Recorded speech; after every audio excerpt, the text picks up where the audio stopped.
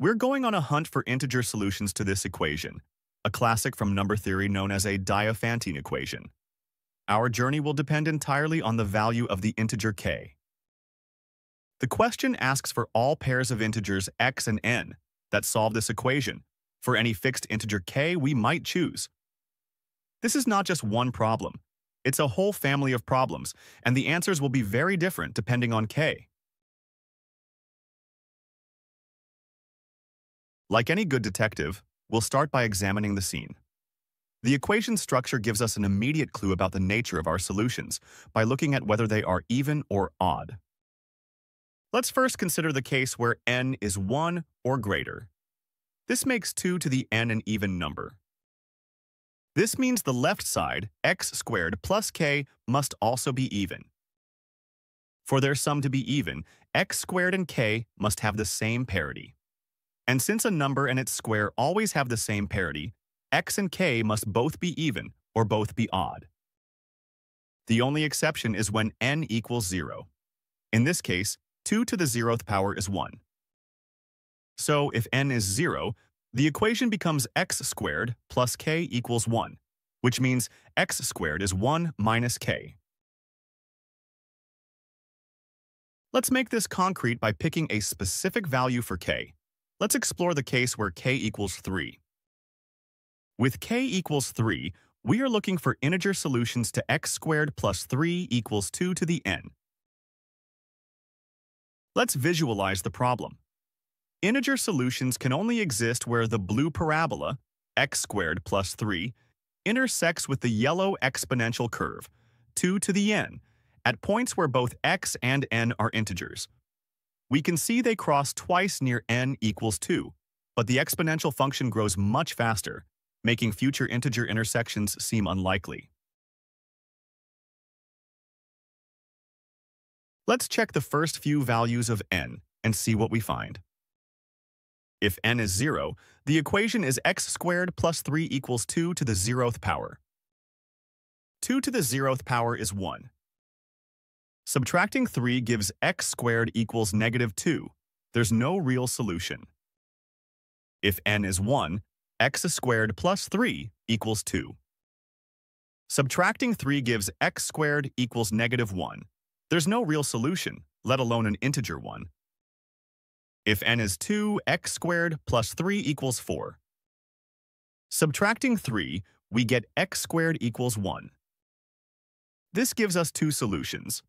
X equals plus or minus 1. If n is 3, x squared plus 3 equals 8. This means x squared equals 5. No integer solution here. Here comes the key insight that will crack this problem wide open. Instead of working with the equation directly, we'll examine what it tells us when we look at remainders after division. If n is greater than 2, then n is at least 3. This means that 2 to the n is a multiple of 8, which is also a multiple of 4. So for n greater than 2, 2 to the n is 0, modulo 4. This means our equation becomes x squared plus 3 is congruent to 0, modulo 4. Subtracting 3 from both sides, we get that x squared must be congruent to 1, modulo 4. But this doesn't lead to a contradiction. The square of any odd number is congruent to 1 modulo 4. Our condition that x is odd is just confirmed. We need a different modulus. That's an excellent point. We're not guessing randomly. Choosing a modulus that's a higher power of 2 often reveals more structure. Since 2 to the n for n greater than or equal to 3 is always divisible by 8, looking at the equation modulo 8 is the most powerful choice we can make. Modulo 8, the right side is 0 for any n greater than or equal to 3. This implies x squared must be congruent to 5 modulo 8. An odd number can be written as 2m plus 1. Squaring this gives 4m squared plus 4m plus 1. Factoring out 4m gives us this expression. The term m times m plus 1 is a product of two consecutive integers, so it must be even. Multiplying it by 4 means the term 4m times m plus 1 must be a multiple of 8. This proves a famous result in number theory. The square of any odd number is always congruent to 1, modulo 8. And this gives us our contradiction. Our equation requires x squared to be 5 modulo 8, but we've just proven that the square of any odd number must be 1 modulo 8. This is impossible. This contradiction proves that no integer solutions can exist for n greater than 2 when k is 3. So, the only integer solutions when k equals 3 are the two we found by testing: 1, 2, and -1, 2.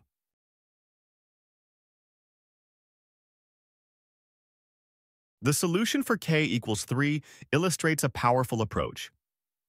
But what about other values of k? For k equals 0, our equation simplifies to x squared equals 2 to the n. For x to be an integer, the left side must be a perfect square. Therefore, the right side, 2 to the n, must also be a perfect square. For a power of 2 to be a square, its exponent must be an even integer. Let's call it 2m, where m is any non-negative integer. Substituting this back in, we get x squared equals 2 to the power of 2m. This gives us the general form of the infinite solutions.